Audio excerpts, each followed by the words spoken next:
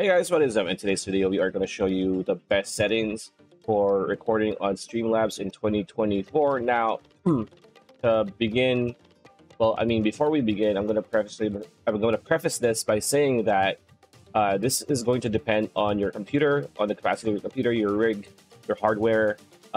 Mine is, I think, I would assume a mid-range PC for work and gaming.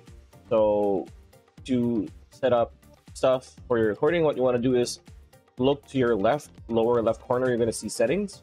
Click on settings, a pop-up will appear. So you're going to have a few options here. So what you want to do first is click on output.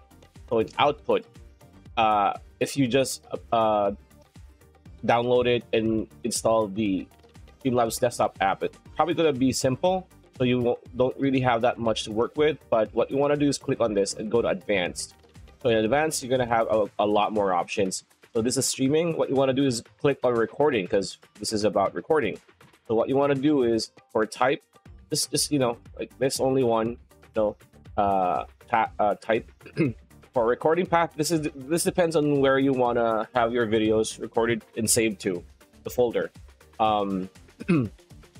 Recording format, you don't want to do the MKV file format, because if for some reason your Streamlabs scuffs and hangs or lags or just closes down or freezes, at least your recording will not be corrupted and will still be usable. Because if you use others like MP4 or whatever, MOV, chances are your recording will be unusable. So after that, audio track, I usually just do one because I don't really do that much. But if you want to change split the audio, you can just do 2 or 3 or whatever. But for this, we just do 1. For recording, this all depends on what GPU you have. So for me, I have an RTX series, so I'm just gonna do NVENC H.264 NVIDIA, right? But if you have integrated graphics and you don't have a GPU, might as well use the software X264. But for this, we're gonna do this recording audio encoder AAC, of course. Rate control CBR, of course.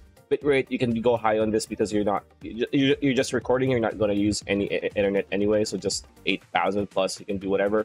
Keyframe interval, you can do this up to 2, but I just do 0. Preset slow, good quality. Again, this all depends on your chip and your GPU. Tuning, high quality.